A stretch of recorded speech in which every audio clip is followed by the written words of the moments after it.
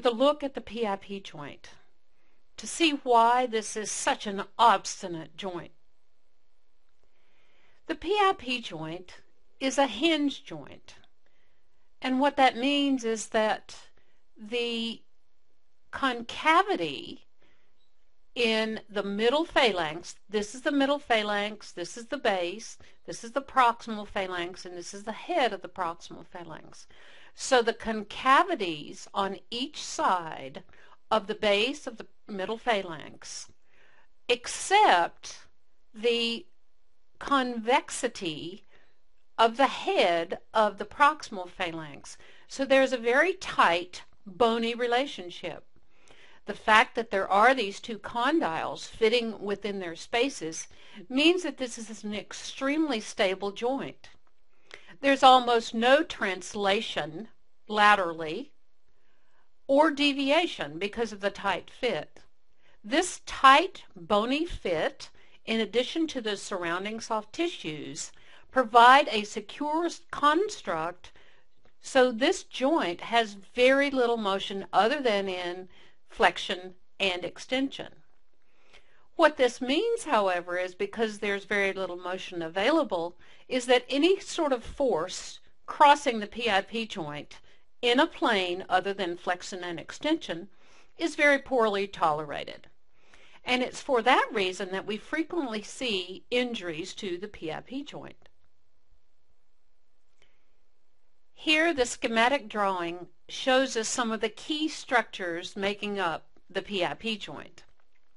The middle phalanx is here, which means that the end of the finger would be out this way. Proximal phalanx here with the metacarpal phalangeal joint in this direction.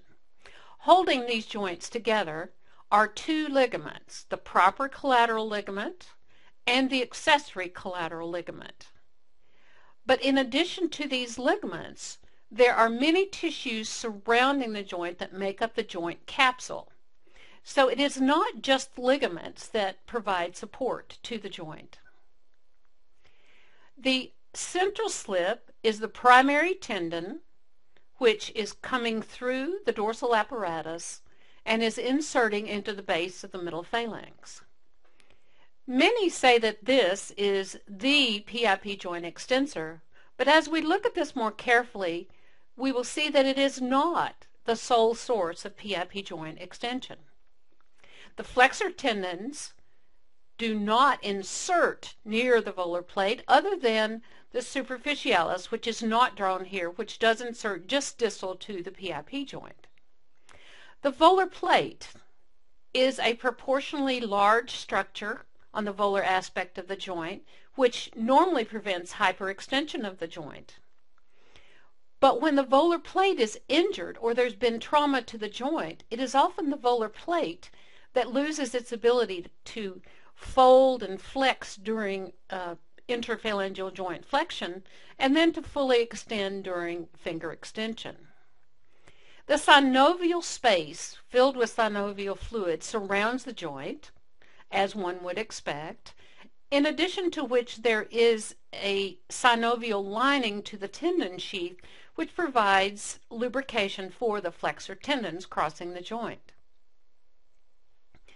If one looks at the PIP joint, one thinks of it as a joint that is constructed with very little tolerance. The ligaments provide stability in both extension and full flexion, but there is no rotation available and there's no deviation or translation available.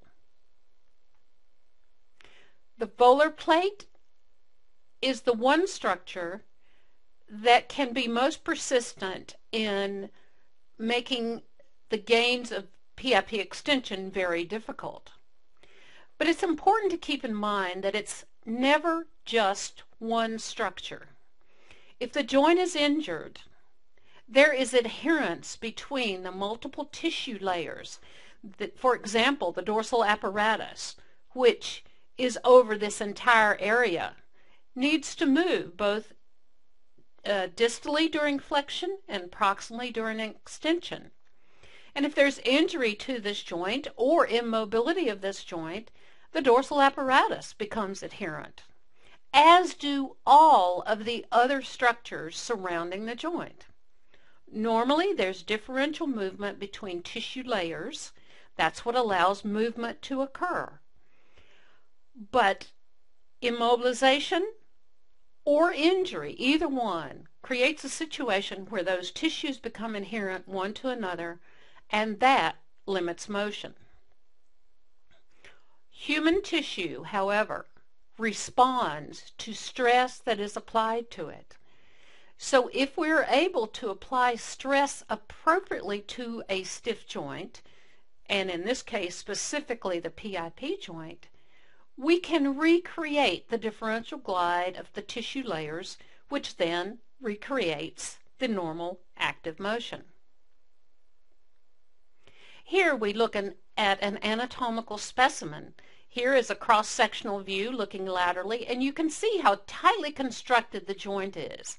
There's relatively little joint contact, but this surface is in an arc such that it does allow the hyperflexion we're accustomed to at the PIP joint. Part of the volar plate here has been removed during the dissection. It's not as easy to see, but we do see the superficialis insertion clearly, as well as a central slip insertion. This is an interesting photograph because it's looking onto the base of the middle phalanx. In other words, the head of the proximal phalanx here would fit down into this space. This shows you how tightly constructed this is. Here we see an outline of the dorsal apparatus going over at least half of the circumference of that proximal phalanx. In the middle of that is the central slip, which is a continuation of the extensor digitorum communis, but these are not totally separate structures. They move together.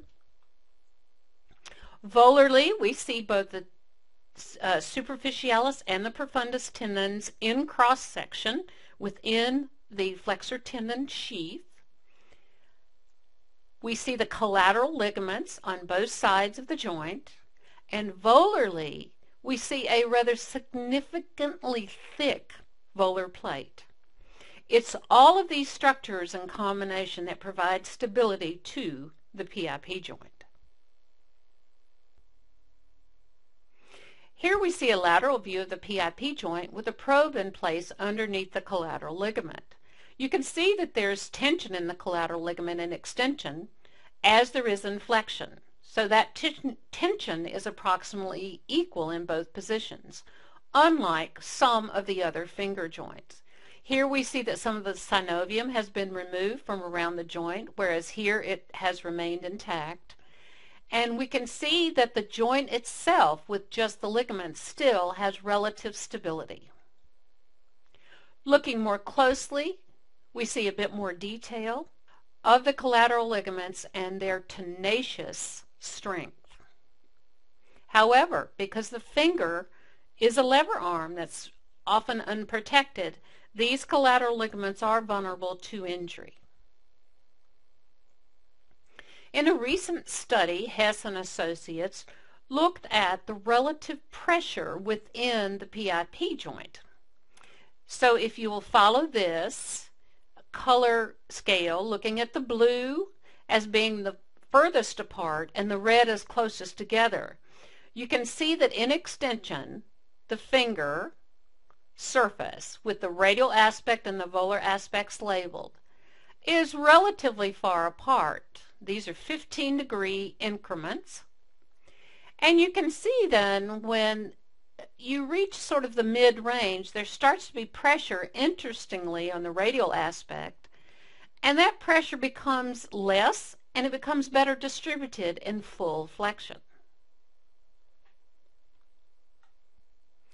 As we all know, the PIP joint frequently is resistant to full extension. Flexion contractures are extremely common and are very frustrating.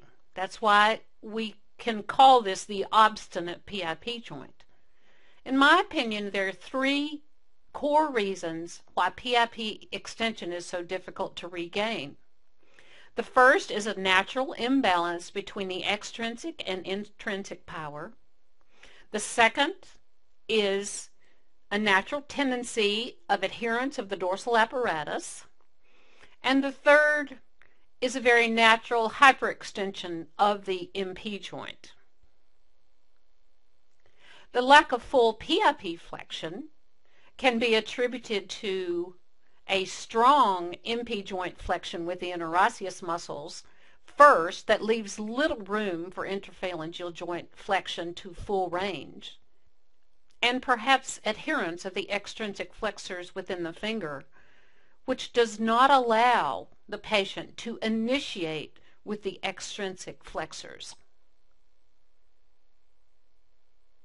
Now, as we said, normal mechanics show that the flexor tendons are mechanically efficient.